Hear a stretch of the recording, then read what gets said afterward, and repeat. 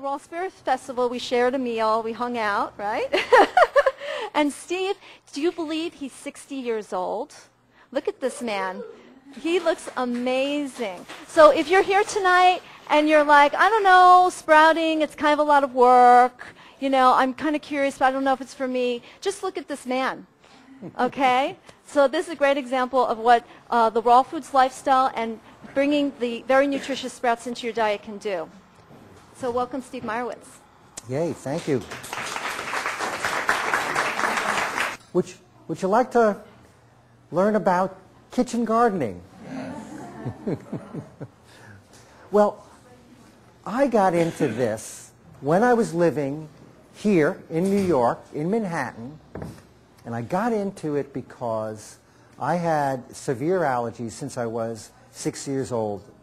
And I went to the best doctors, and I followed their protocol. I went to camp as a kid, and I took the vials of injections and gave it to the nurse.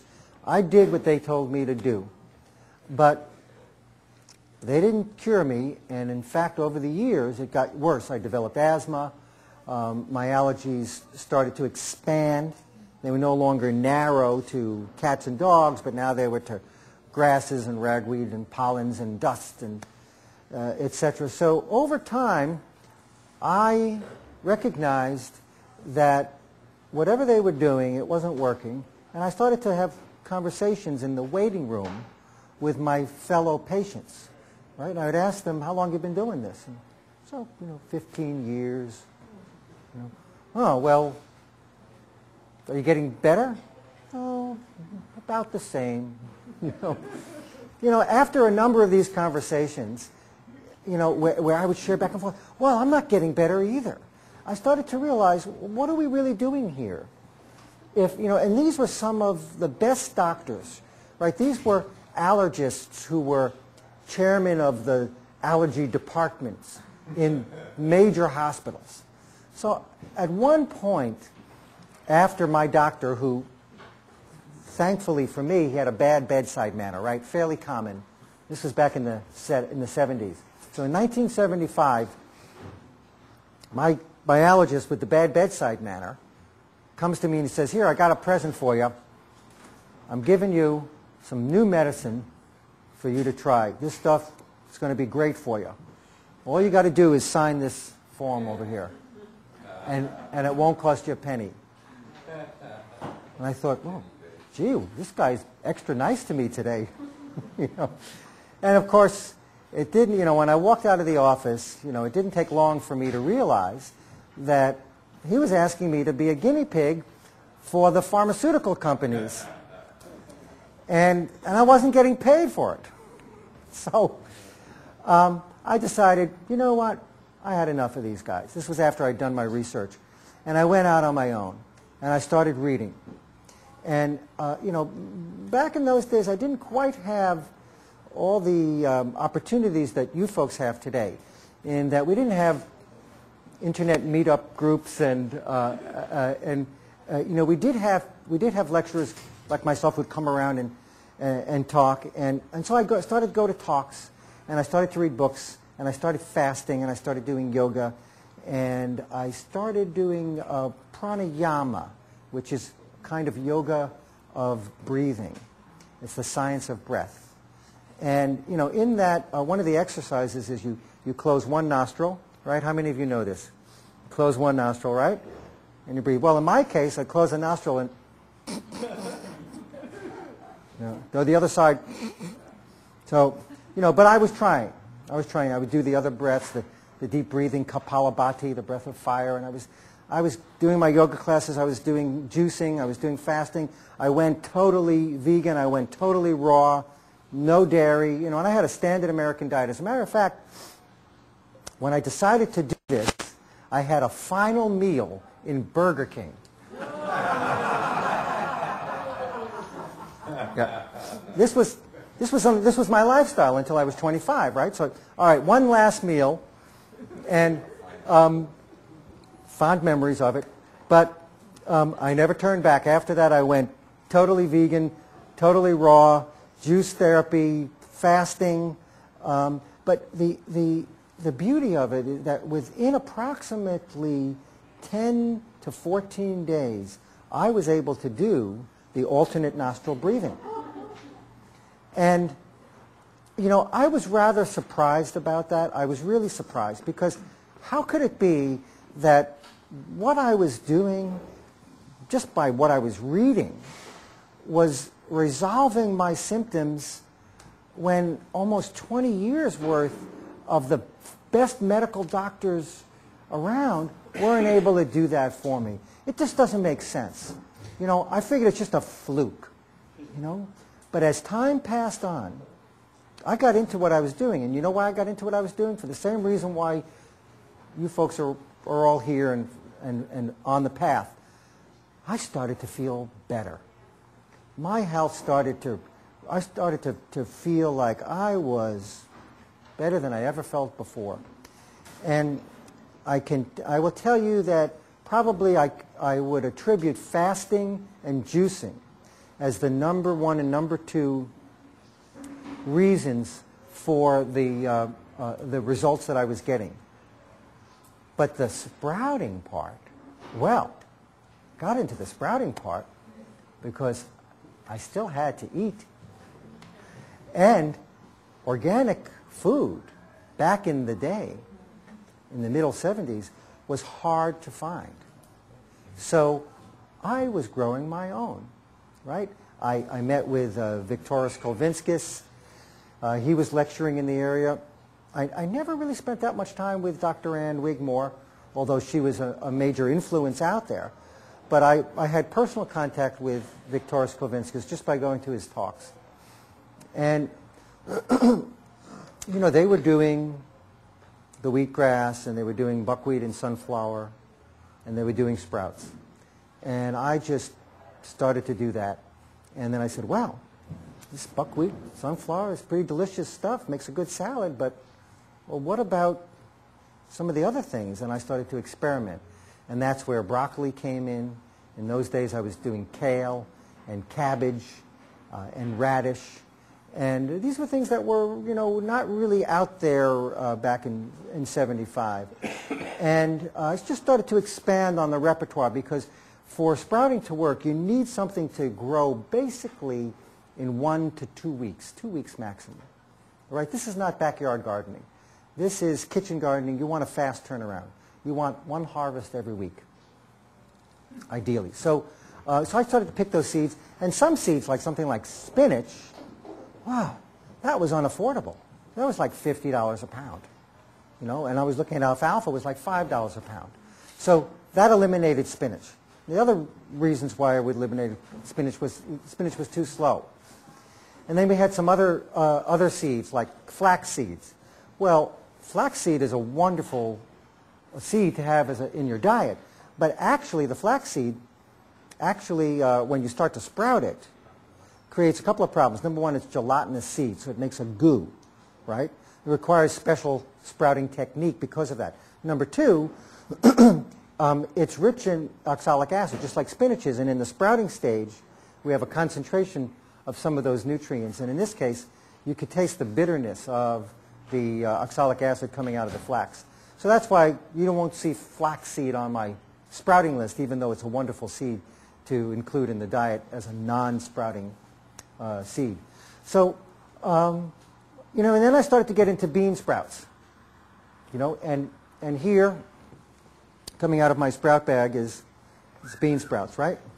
So, just a bunch of beans. We have lentils and mung and chickpeas and green peas and red lentils and green lentils, French lentils. You can speak French to them. So, but it's in a bag, right? Now, back in the 70s, I was doing jars. And I would carry jars around to my workshops. And inevitably, the jars would break somewhere in transportation.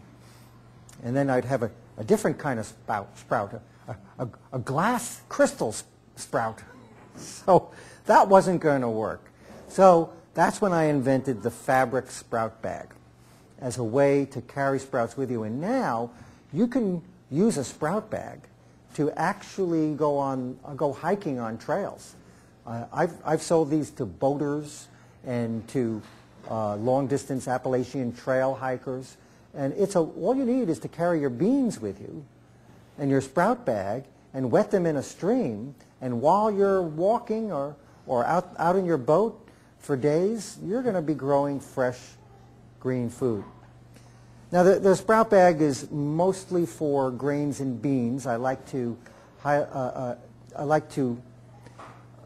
limit what I grow in here to the legume family and the grain and the bean family. So that would be wheat and rye and spelt and kamut and the green peas and the lentils and the mung. Anything in the bean family, the chickpea, the whole green pea, because these are basically beans with a tail on them. And these bags are wonderful to use, because all you do is you take a bag. These are made out of hemp. This bag's been around for many years. They can be used over 1,000 times.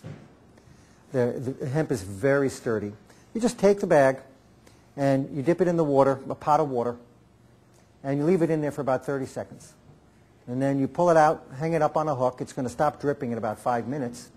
So I usually hang it on the cabinet knob above my sink, or a cup hook, all right? Wherever you want to hang it to drip. And if that's not a convenient spot for you, no problem.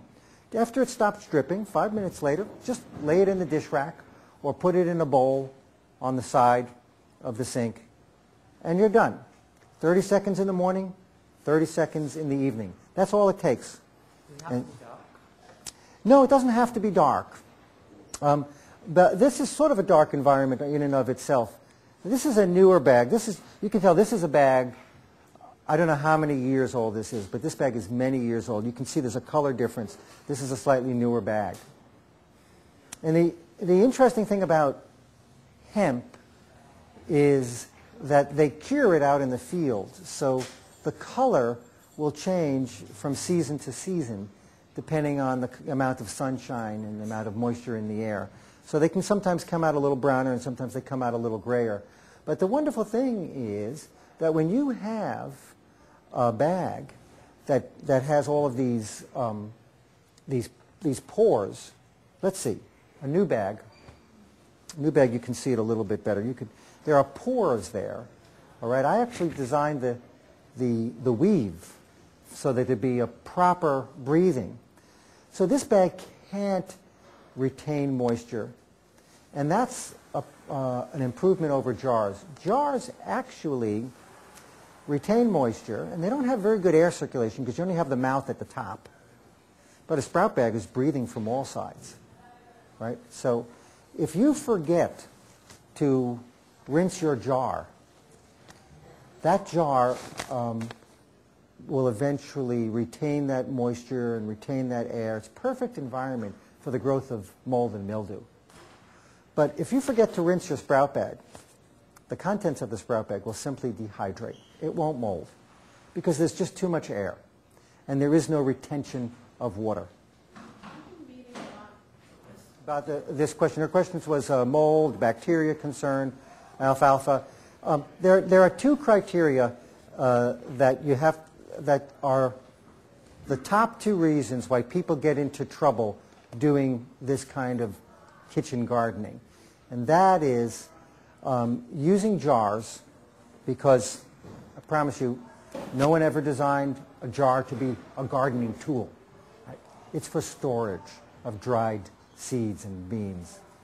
So use the right equipment, number one. Number two, using seeds that are not designed for, not intended for sprouting. And,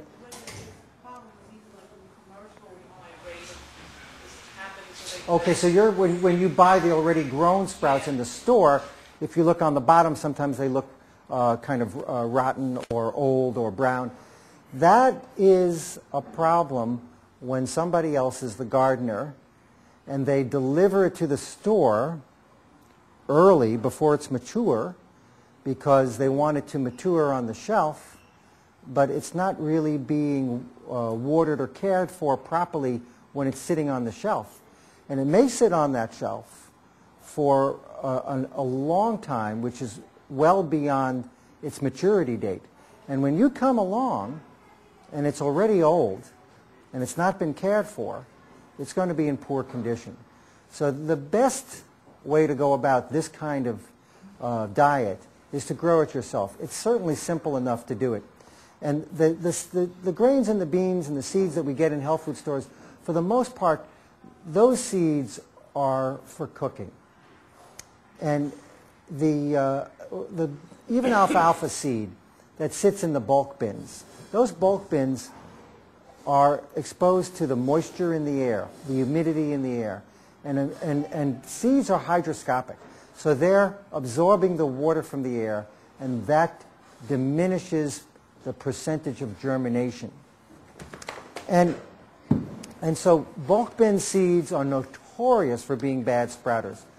And I want to share with you something else. If you want to go buy oats in the health food store, well, the health food store oats, they're for cooking. If you want to sprout your oats, you're going to have to buy them with the husks on them.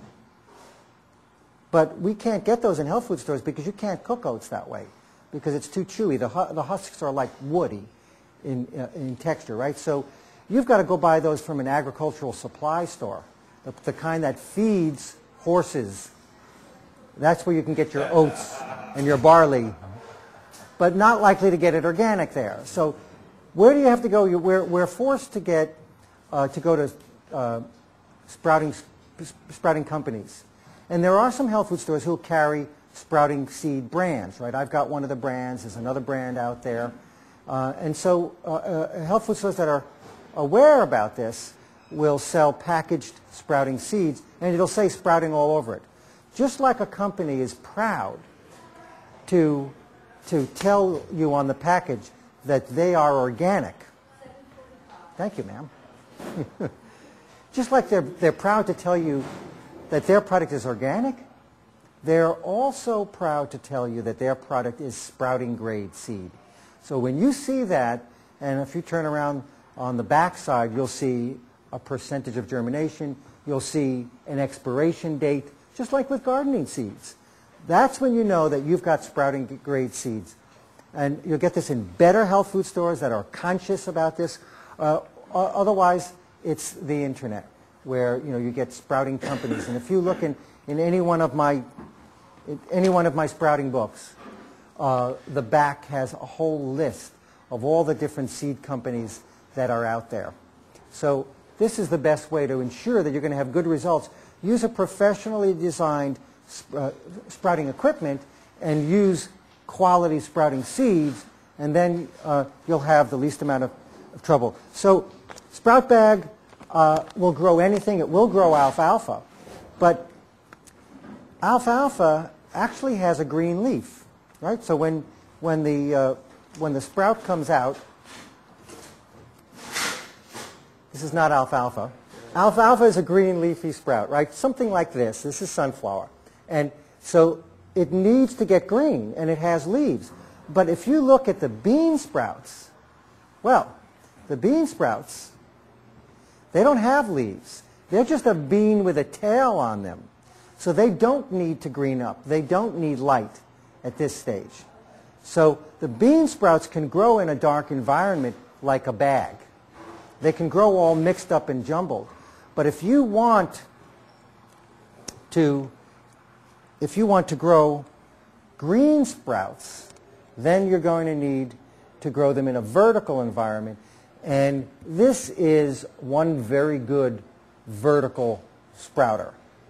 It's not the only one out there, but it's a popular one. And here, the sunflower, again, there it is, with its tail on it, with its roots. And yes, you can eat the roots because the roots never touch soil. This is a soil-free process. And the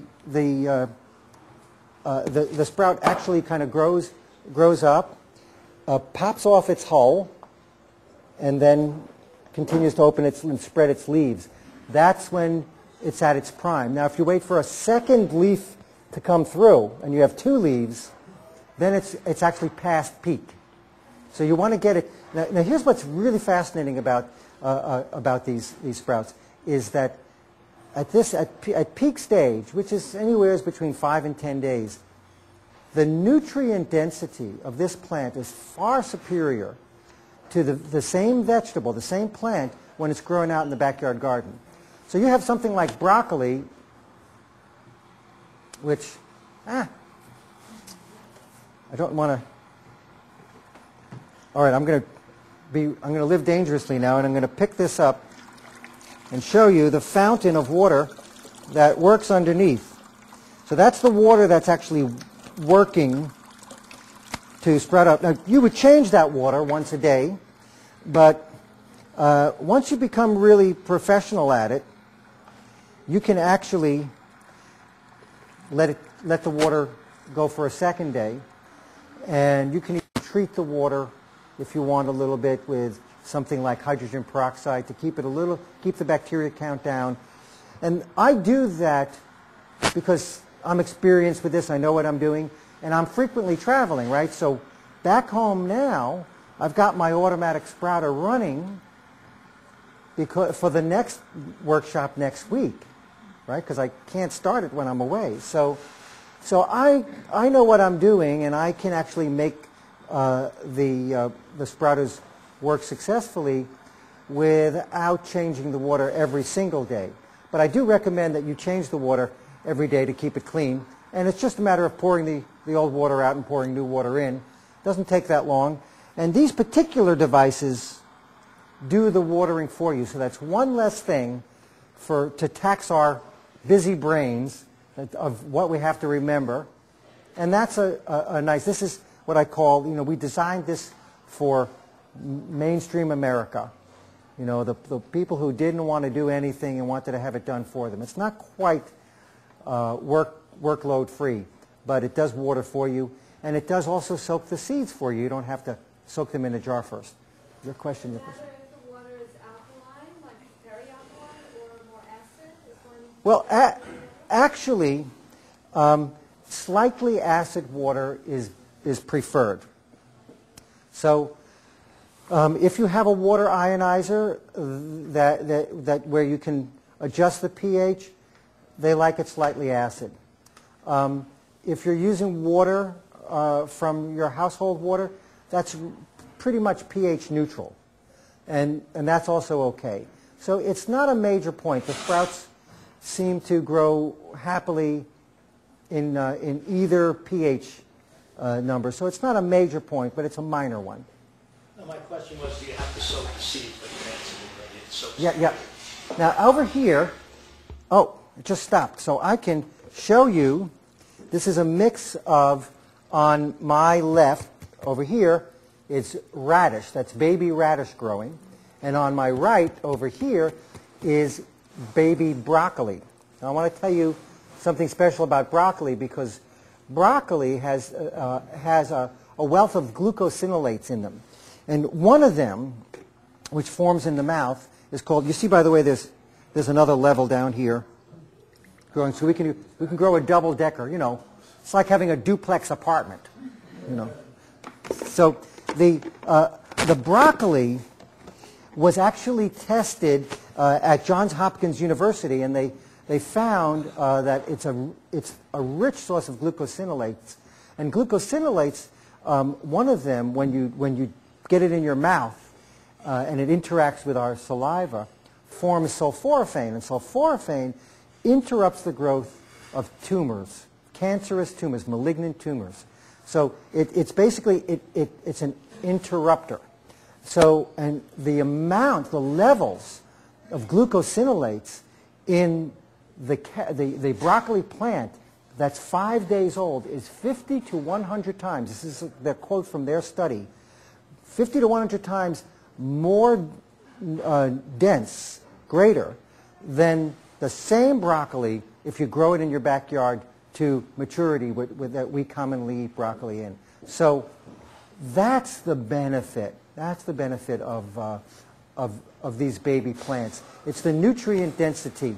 And I want to spend just another minute on, I'll come back to your questions shortly. I want to spend just another minute on why this is. Because, the techniques for you know, how to use the equipment or how to grow the sprouts. That's fairly straightforward stuff. A little bit of gardening skill.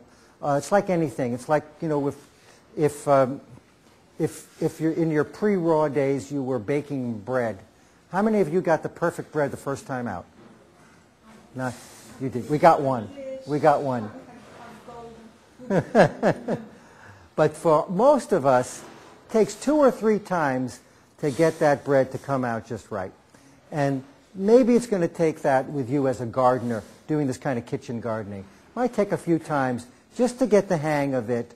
So don't be discouraged if it doesn't look as beautiful as these, say, for the first time out. But you know, there's a lot of people who have trouble growing a good-looking lawn. Am I right? You know, so gardening has its challenges, but I can promise you, this kind of gardening is way easier than the outdoor backyard gardening, and the variety of flavors is quite large. If my handy little sprout chart here, you can actually see in color the photographs of the different varieties, and there are 33 varieties here. So everything from radish and cabbage and broccoli and sunflower and buckwheat and clover and alfalfa. Clover and alfalfa, that's something that we would never eat, right? Cows and horses eat that, but we don't eat that because if you go out to the field to eat what they eat, it's too chewy. It's too woody. It's liginous. It's got too much texture to it. But if you're going to grow it for 5 to 7 days, it's very delicate and very succulent. And wow, the nutrition in this. If you look at some of the studies in my book, alfalfa is our finest source of saponins. Saponins is a phytochemical that has been shown to reduce the LDL, the bad cholesterol, and increase the HDL, the good cholesterol.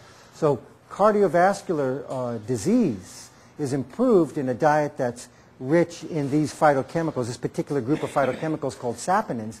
And alfalfa and clover and fenugreek, sprouts are the best sources we have of them.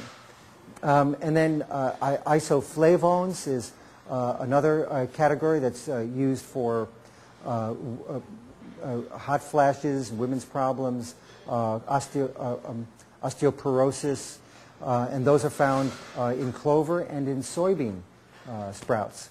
So as you look at not just the ABC vitamins in these sprouts, if you start to look at the antioxidant levels, and if you look at the bioflavonoids and the glucosinolates and the isoflavones and the saponins, and you start to look at these whole plant compounds that have therapeutic benefit, then you start to realize that these are actually functional foods.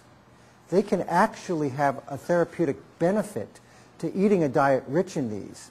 And because they're so concentrated, it's it's comparable to a vitamin capsule, right? Where you have 1,000 milligrams of vitamin C. Well, that took a lot of oranges or a lot of rose hips or a lot of peppers to get that much vitamin C into a capsule. You couldn't consume that much food to get that 1,000 milligrams. It would be very hard.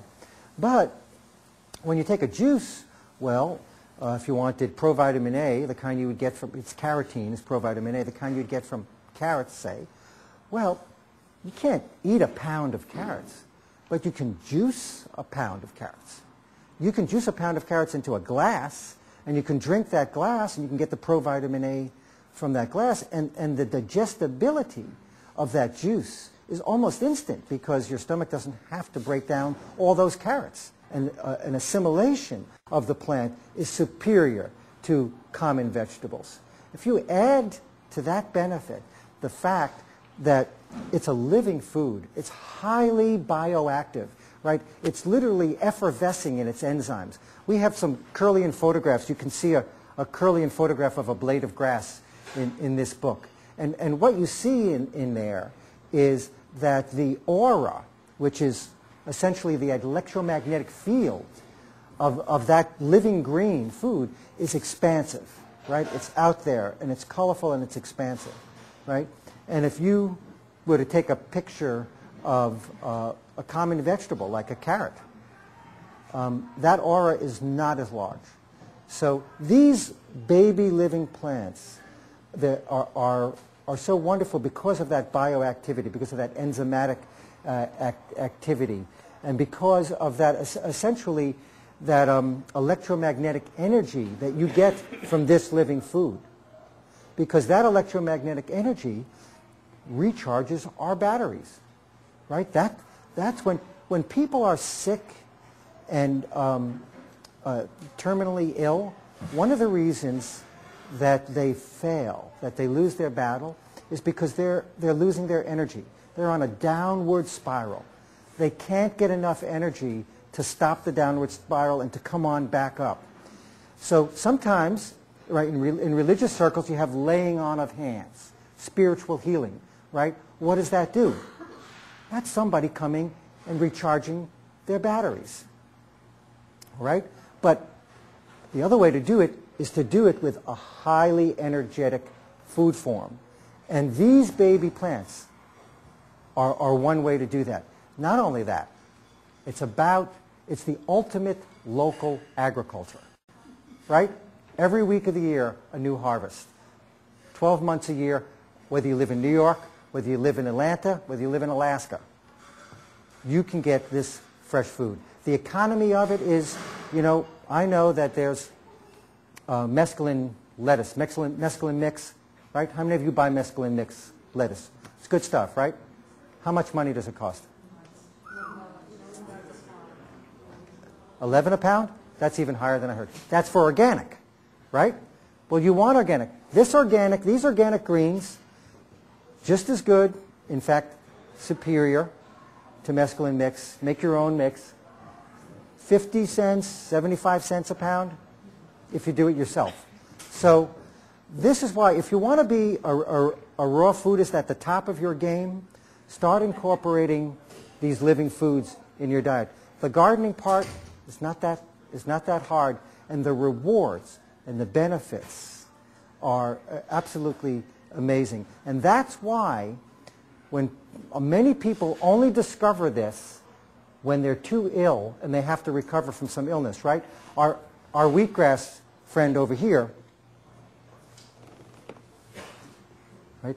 They only start to get into wheatgrass therapy when they're too sick and the doctor sent them home to fill out their last will and testament. Now they get into the wheatgrass therapy because wheatgrass recharges their batteries. It detoxifies their liver. It rejuvenates the bloodstream. It cleanses the colon. And when you start to get back some liver function and clean your bloodstream and get this kind of high energy bioactivity into your cells, you start to wake up and you start to climb up that ladder again. And that's why so many people are benefiting from wheatgrass therapy, from this living food therapy. How much time do we have?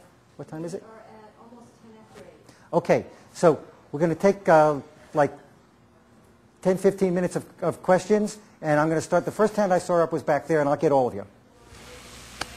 Temperature of the area which you live in order to grow this, because you said you can grow it anywhere, but the one thing that varies in all these different places is the temperature. Well, these foods grow in any kitchen. Average kitchen temperature and average kitchen light is suitable.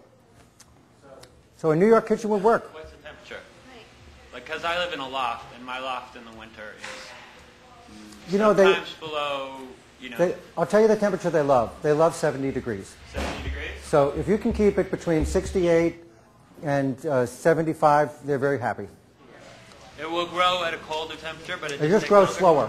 All right. It grows more slowly. Okay, so you had a question. I'm trying to go in order here. You had a question, and then you. What do you think of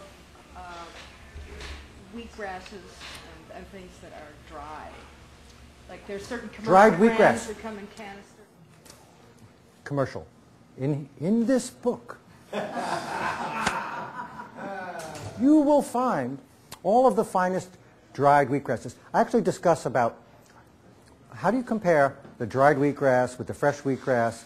How do you compare the outdoor grown wheatgrass with the indoor grown wheatgrass? How do you compare the frozen wheatgrass with the fresh wheatgrass? I go through all of these comparisons. There are some fine, and I go through the different companies in here.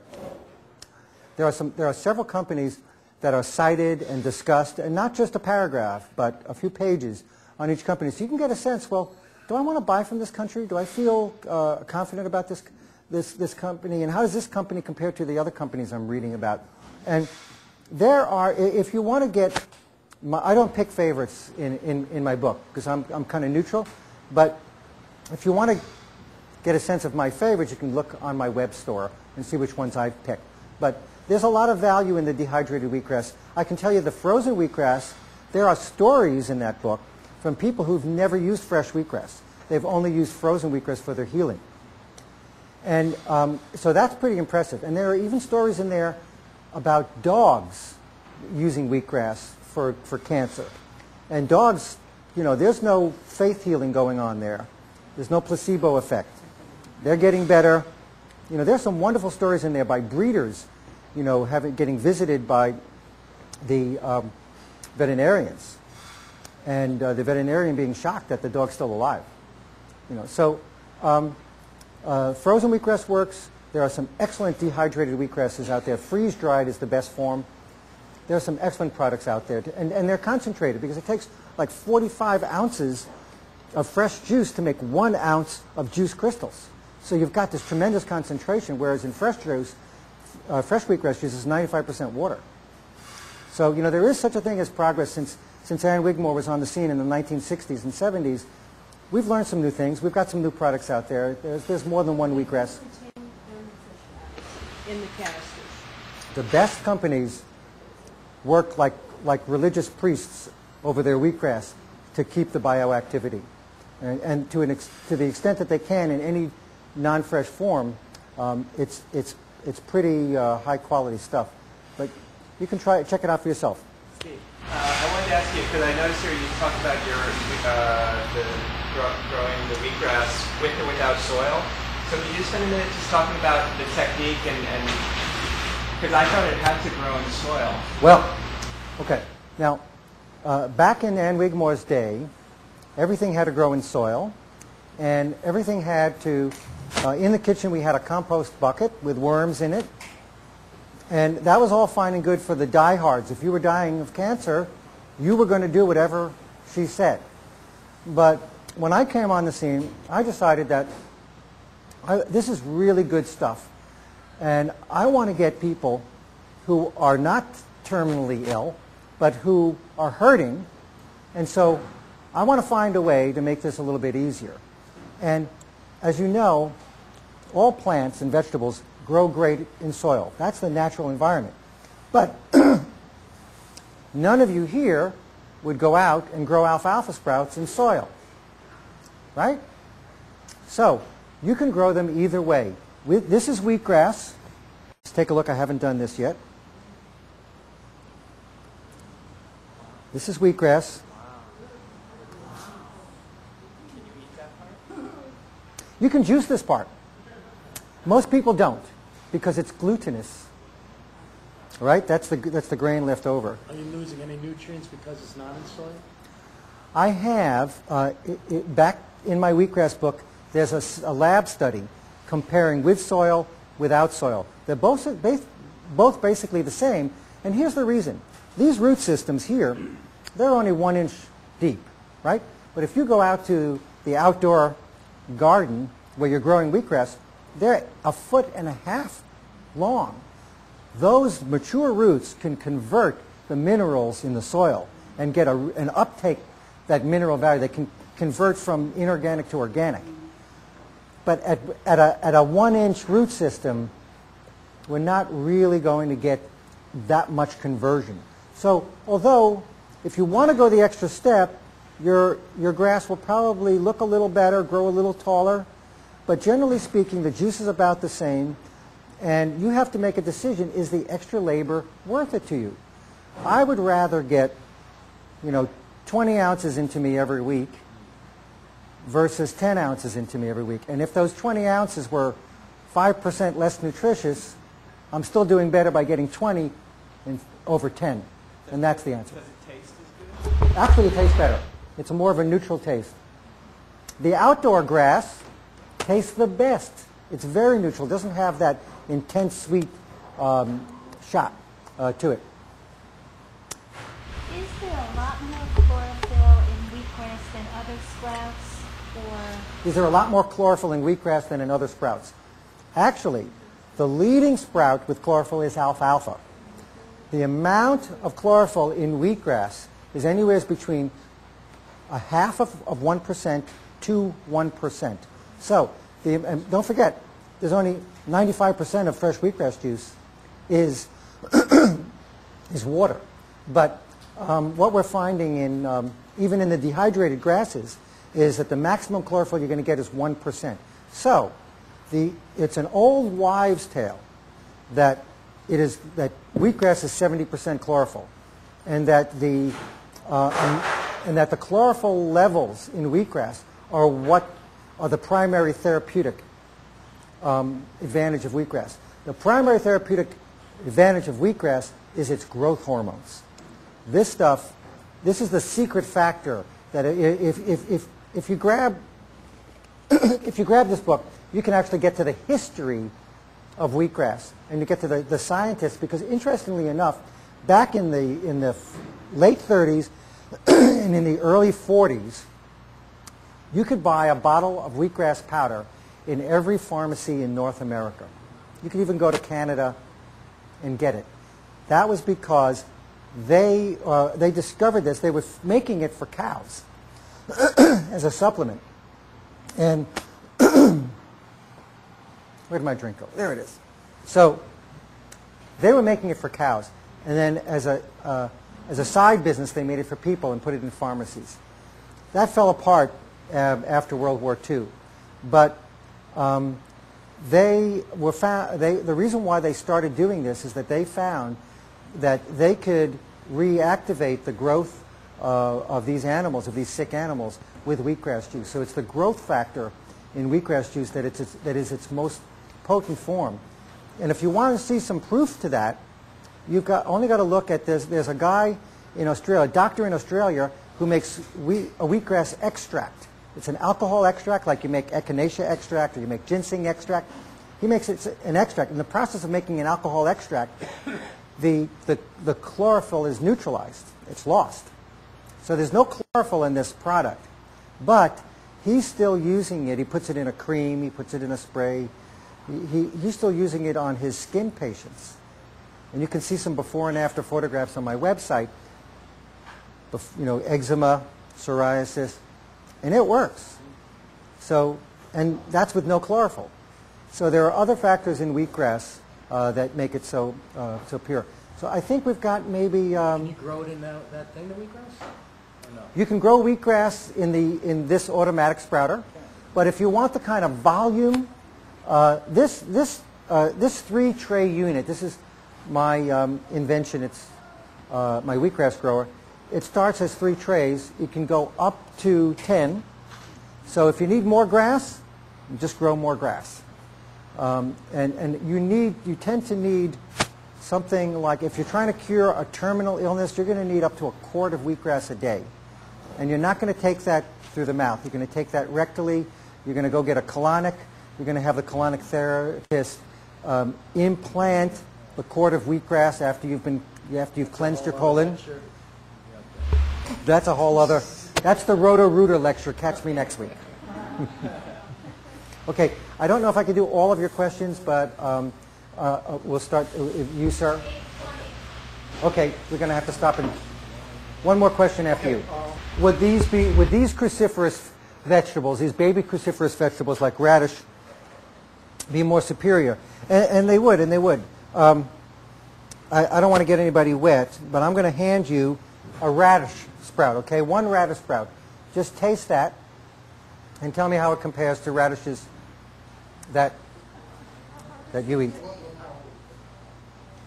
Yeah, it's actually quite intense. The flavor doesn't come from a vacuum. Flavor is represented by nutrient value and plant compounds. And if you've got a lot of flavor, if you've got a lot of color, if you've got an aroma, you've got a food that's rich. And when you're looking at iceberg lettuce, no color, no aroma, no flavor, no nutrition.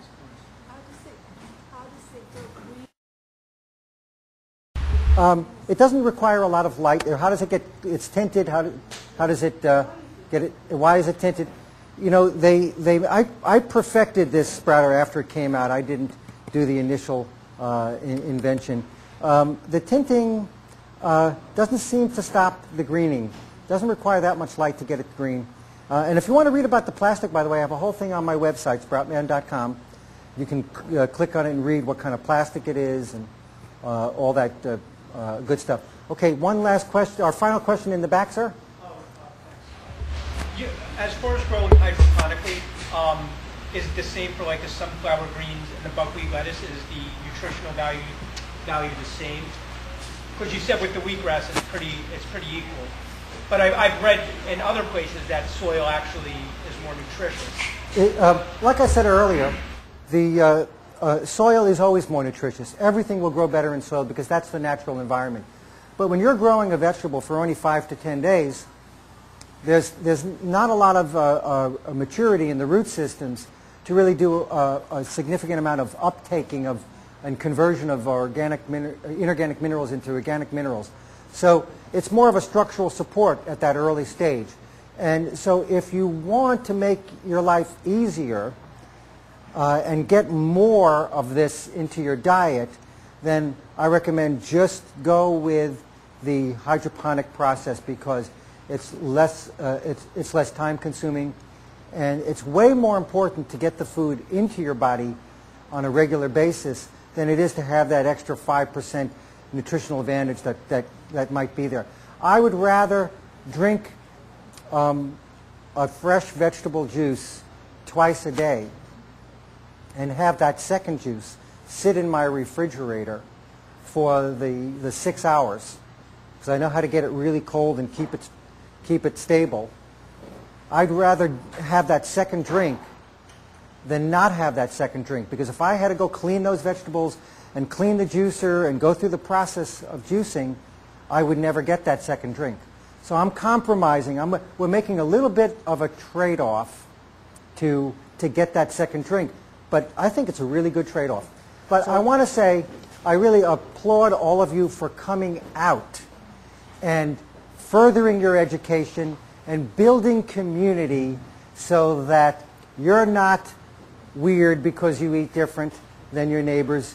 You're doing something that your neighbors don't know about. So I want to thank all of you for coming out and continuing to expand on your skills. That's why I always say use pills, use your skills and not the pills.